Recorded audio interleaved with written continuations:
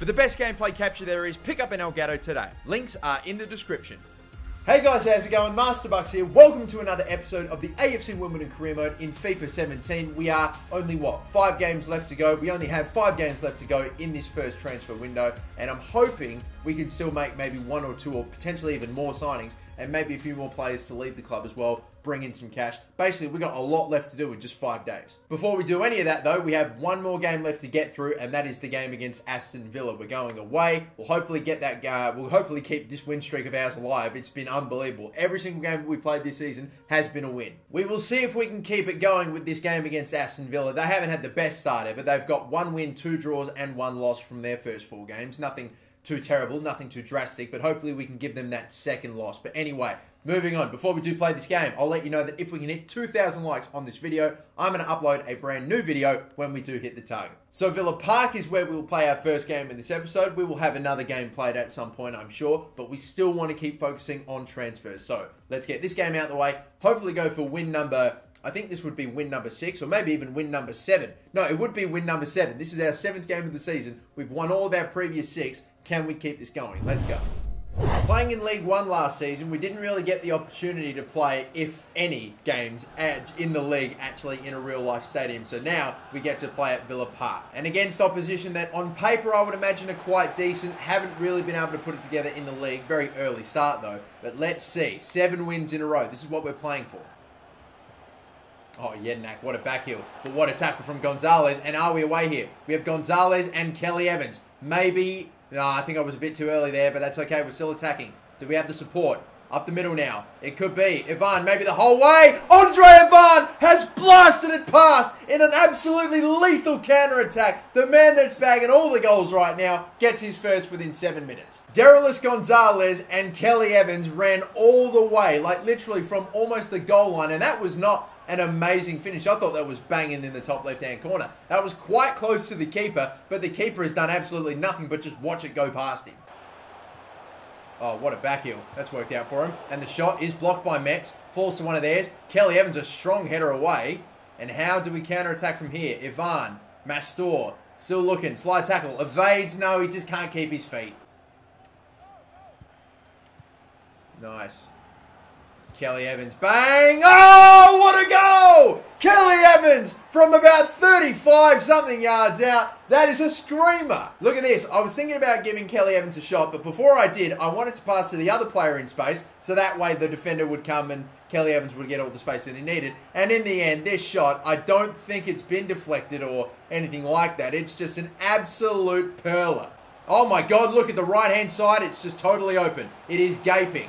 Adamoa, shot wide. And now the second half starts up. We have had a tremendous first half, that's for sure. I mean, they occasionally get forward Aston Villa, but I don't really think they're giving me too much trouble. Oh, slowly working this. To the left, and no, I've made a meal of this. Lacazette still going. Can't shoot. Maybe Scowen, though, saved. That turned into a fucking debacle, but so I'm sorry about that. I should have scored. Scowen, how much pace does he have? Whatever pace he has, he's going to try to use. But Henry Lansbury apparently has 90 fucking pace in this game. He literally has been able to catch not just Scowen, but players like Gonzalez all game long. When Henry Lansbury is able to catch fucking Speedy Gonzalez, you know that there's a bit of bullshit going on right there. Anyway, moving on. Federico Barber off to the right. Scowen trying to turn his man, does that.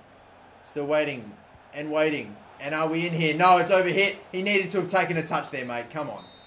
But that's okay. Wow. A full time caught up on me. It snuck up on me, sorry. Anyway, moving on. That's fine. A 2-0 win. We got all the goals and all the business done in the first half. And the second half was just back end to end stuff. It was just like fucking just get it out. Just get it over with. But yeah, took care of business in the first half and we end up winning 2-0.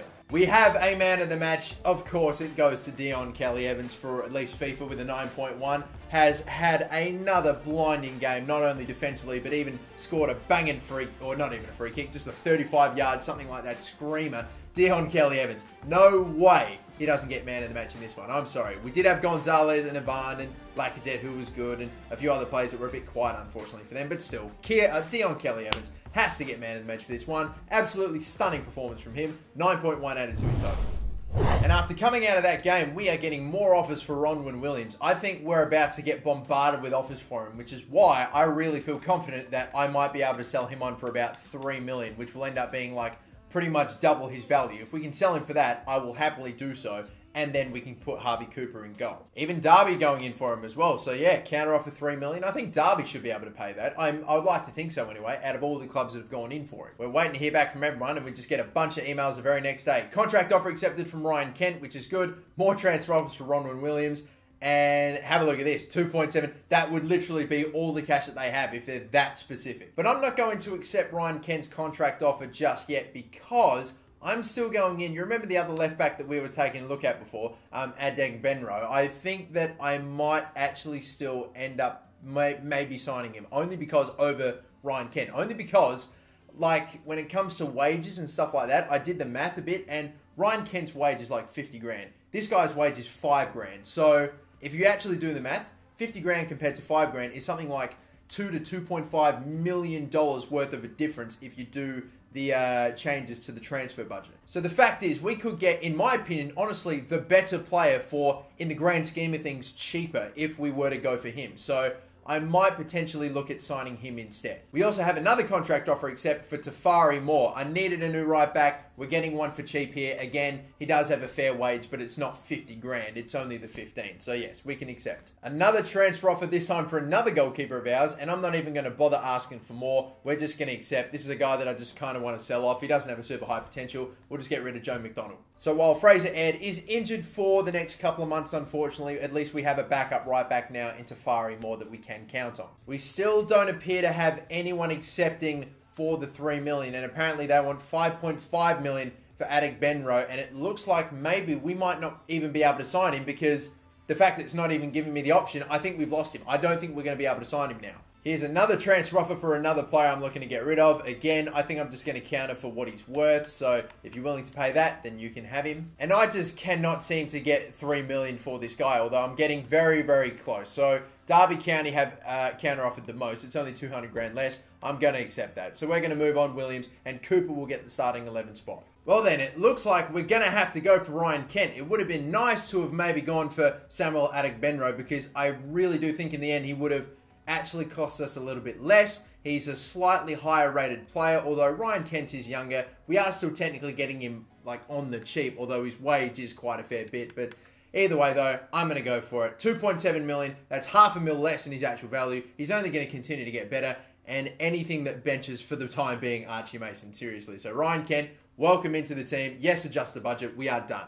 So Archie Mason goes on the bench for now then. A left midfielder that can play at right mid. Again, that bloody weak foot though. He'll be absolutely useless on the right. He's useless on the left. He's useless fucking everywhere. He's Archie Mason. But anyway, we do have at least now Ryan Kent. 4-star weak foot, 4-star skill moves. A little bit older, but again, can play on both sides too. And he does look like he could be tremendous for us at that spot. I have got Ryan Kent before, and he has been good for me. That's almost part of the reason why I wanted to go for Adegbenro as well. Go for someone else. Go for someone new. But in the end, he already goes. He's sold, so that's that. And speaking of players sold, we have McDonald gone, and we also have Williams. He's now going to go. We get 1.9 million into the budget. But again, honestly, we've made so many moves. I'm kind of fine with the players that we have now. If there is another transfer offer that comes our way, another player that maybe we might be able to sell on, one of the deadwood players I'd like to get rid of, then I'll be sure to do so. For now, though, I just continue to advance and wait to see if we get one more offer. It needs to come right now, and I don't think it's going to happen. I think the players that we have right now are the players we'll have until at least January. I've definitely seen bigger deadline days for sure, but 300 million or around about 300 million, just less than.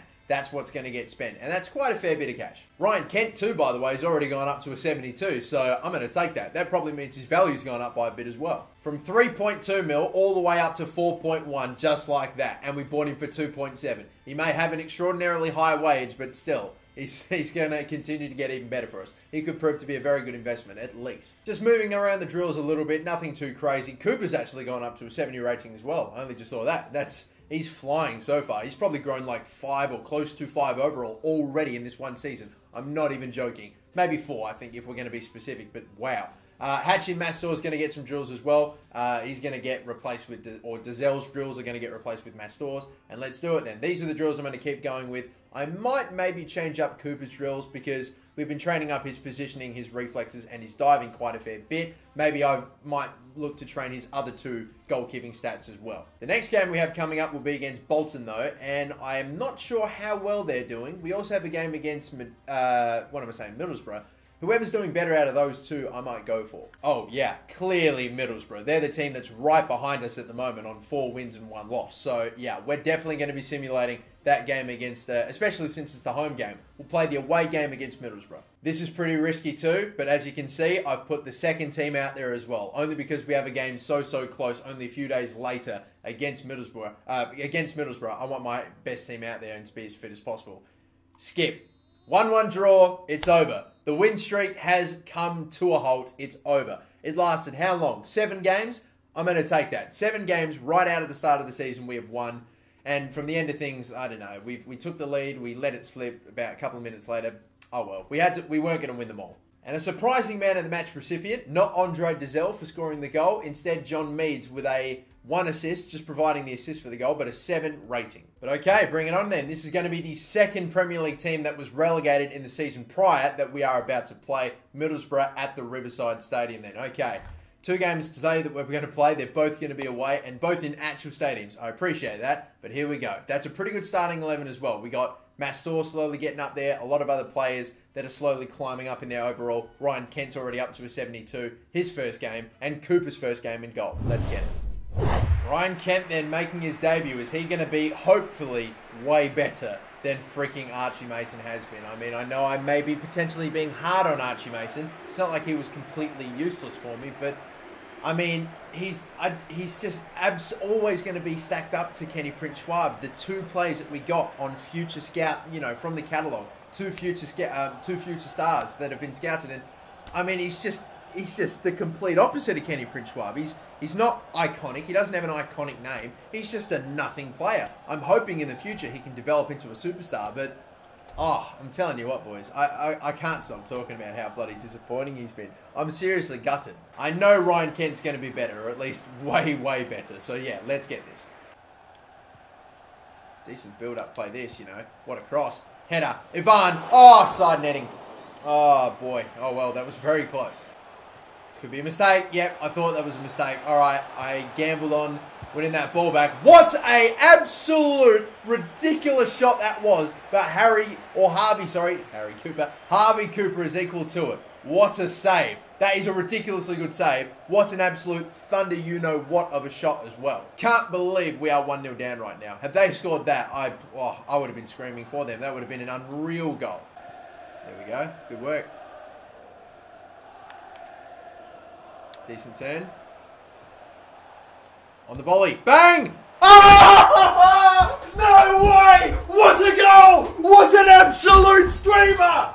From miles out on the volley. What a shot! Is this recording? Yes, it is. What a goal! Oh, we may never see any better. What is this? Crossed in, cleared away, bang! Oh my goodness! No, that did not just happen. Josh Scoward, an absolute amazing goal from the top draw. Oh, it just sat for him, didn't it? So perfectly. We just have to end the career mode. It's over, it's done. It's not getting any better than that. What a goal! Oh my God. What a finish, son. That is absolutely going to be, I can't see myself beating that. That is the best goal that you will see in potentially FIFA 17 career modes. Whew, that is, gonna take me, I'm out of breath after that. My goodness, but let's get back on track. Ryan Kent, Sean Kelly, square it up into the middle. Can Scowen do it again? No, it's a little too close. Unfortunately, not finding the top right-hand corner that time. I can see the gap. I can see it. Ryan Kent maybe on debut, a little fake shot to get around. Shot, oh, just going wide. Oh, very close. Very close, son. Another slide tackle from Metz. He's ruthless, this fella. I love him. Ivan up the middle. Oh, chance here for the dinky dink. Oh, put it wide. And that would have been close as well. Did he get a hand to it, Muslera? I think he may have. Well, half-time then. We could have had two. I maybe should have tried even going around the goalkeeper, but still, unfortunate. That's okay. We are at least 1-0 up still through the most unreal of goals by Josh Scowen. I'm still in shock. Nicely done. And now Hachi Mastor. Still not completely through here. I've got Ivan. Or maybe not. Maybe instead it's saved Muslera. I was going for the bottom left-hand corner. Completely got the totally opposite direction. Gonzalez, surely blocking foul. Referee! And where the fuck is Tafari Moore? He is nowhere to be seen. Where are you, son? You're in no man's land. You're a right back. Where the fuck were you? Barber, what an awful touch! Cooper with a save. Federico Barber, what the fuck? They've got everyone up forward too, you know. I've got one of my players running up forward. Clear it up, whack it upfield. There we go. This could be it. Get on your bike, son. Who is this? Andre Dazelle. Surely this is it. Surely we can wrap it up here. Come on, keep it calm, keep it calm, keep it calm. And bang! Rifled in the top right-hand corner. It was calm. He had all the space in the world. A freaking paddock. The entire second half of the pitch. Oh, my goodness. There we go. It's wrapped up 2-0. We can watch the replay. Why not? I mean, it's maybe not as good of a goal as the first one we scored today, but still. And are we away again here? Are we away again? I had my options, but now they're gone. But no, it's okay because Dazelle's actually in still. Maybe he can get two.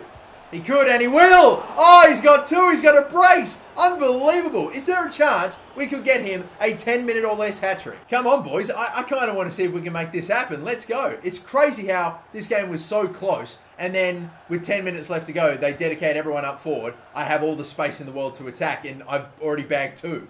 All right, let's go. I'm going to try to push the tempo here. That's not really the throw I was going for, but we are still away here. Dazelle is so far away. I don't think I'll be able to get the ball to him unless I try to hold it up somehow. Where is he? Nowhere to be seen. I'm literally just trying. Oh, there he is. Dazelle.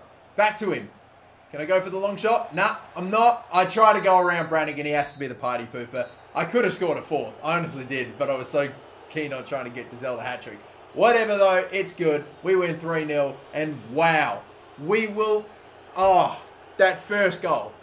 Seriously, we've scored some decent goals already in this career mode, but that is by far and probably untoppable. I mean, it's extraordinary. And Andre Dazelle coming off the bench and scoring two. What do we do now? I felt like I had a pretty clear man of the match, but now he's thrown a spanner in the works. Okay, here's what's up. Before Andre Dazelle got subbed on and just scored two incredible goals within just a few minutes, or maybe not incredible goals, but scored incredibly 2 goals within just a few minutes, this was what was up. I was probably going to give Josh Scowen the man of the match, because apart from his wonder goal, he had a great game. And then I was going to very closely say that Carol Metz came in second, but now Carol Metz has come in third because Dazelle's just come in and done amazingly. But I don't think Dazelle, oh man, I mean, some of you, I know that some of you probably are going to agree with me that, yeah, Josh Scowen probably deserves it because he's played the full game, scored a great goal and did more throughout the entire match. He played the whole match. And then some of you will think, no, Dazelle scored one more goal in a short amount of time, whatever, it doesn't matter, and he should get man of the match. But I'm so torn when it comes to this. It's an interesting issue. But I think Andre Dazelle, it's one of those ones where, man, I wish I could give more than one. But nah, I'm going to give it to Scowen. It always was going to be Scowen. I had it decided right even before the first goal for Dazelle went in. So, nah, that's that. I'm going to give it to Josh Scowen. 9.3. Incredible. His best performance so far. And the best goal that we have scored so far. But that is crazy. We had not only the second best goal of the season scored so far by Dion Kelly-Evans in the Aston Villa game. We also had probably, and what will surely be not just goal of the season, but goal of the entire series, scored by Josh Scowen. And then we also had a fantastic save by Harvey Cooper as well. If you remember right at the start, that absolutely banging shot that was heading for the top right-hand corner that Cooper somehow managed to stop. It was an absolute rocket, and Cooper managed to keep it out, which was incredible. That was his first save for Wimbledon as well. Amazing. We've had goal of the season and save of the season in the same game. But we are going to leave things here. This game against Sheffield Wednesday will be the first one in the next episode. We are halfway through September. When we do get to the end of September, or 1st of October, I'm going to do my very first Player of the Season update. I'll show you who's leading the race at the moment for the Player of the Season, who's got how many man of the matches, and how many points everyone's on. But yes, that will do it for this episode, guys. And what an episode. Literally, this, I think, could be the best episode that we've had so far of the series. My God. It'll be hard to top. Anyway, moving on. That will do it for me. Until next time, guys, my name's MasterBucks. Thank you so much for watching. Don't forget to like and subscribe, and have a good one.